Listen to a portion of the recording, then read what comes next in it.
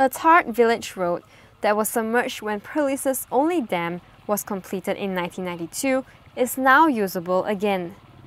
Grass is now growing on the bed of Tima Taso Dam. At present, the dam has the water level of 26.2 meters before it faces a water crisis.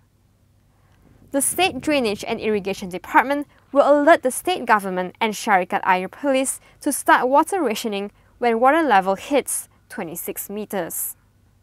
Menteri Besar Datuk Seri Aslan Man is expected to announce the water rationing motion at certain areas in Perlis.